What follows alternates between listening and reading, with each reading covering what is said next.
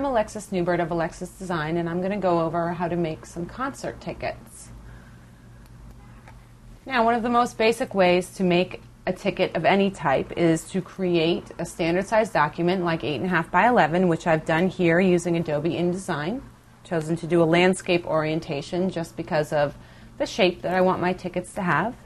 And then just figure out a way, using a calculator or using your eye, how to split your sheet up into, several even sections.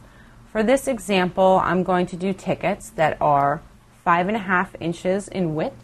So I've drawn a guide to the center of my page at 5.5 inches. And then I'm going to make them 2 inches high. So I've gone and made guides at 2, 4, 6, and 8.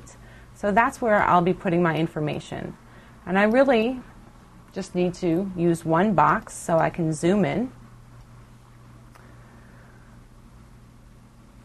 Can create a text box using the type tool here on the side. Create a box, and for tickets, you usually want the name of the event, the date, the location to be, and the time to be your largest and clearest pieces of information, because people are going to want to get the tickets, look at them at a glance, and get that pertinent information that they want to see. So we'll pick a nice big bold font like Arial Black.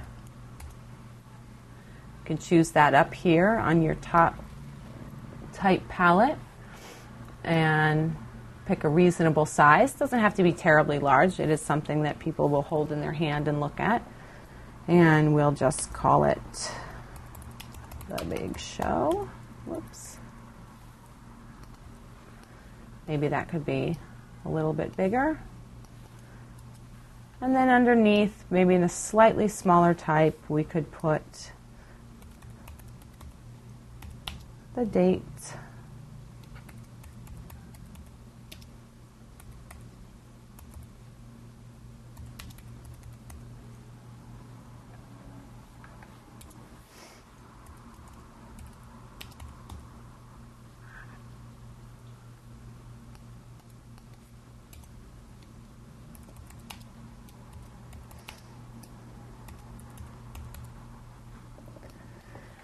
Maybe you want to have your text centered. You could have it left aligned. A nice little trick I like to use for concert tickets is to take any additional information, create a nice reverse box, either in black or any other solid color. Depends on whether you're doing these tickets with black ink or with colored ink. And then create another smaller text box, and let's say you're going to put ticket information on here. This little box could also double as a stub if you need a section for somebody to tear off. So you could repeat this information smaller, or for this one, that's not going to require a stub, we'll just put in the ticket prices.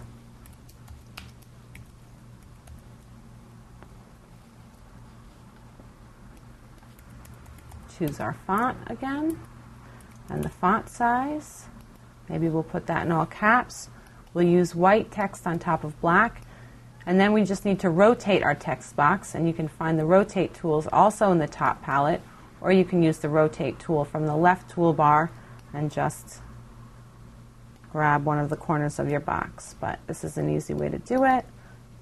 Maybe adjust the size, and maybe you even have room for a little graphic or something to put on the side. And then when you're done, you can see that it's easy to just drag using your rectangle tool, one empty rectangle over it, select everything, use Command or Control G, or in the object palette you can select Group. That links all of these items together so that you can easily copy and paste as many times as you need to on your setup sheet to fit into the spaces that you've designated. And then you have a cost-effective way to make your concert tickets. You can send them to your copy shop, or you can print them on your own printer and just trim them out along these lines. And that's an easy way to make concert tickets.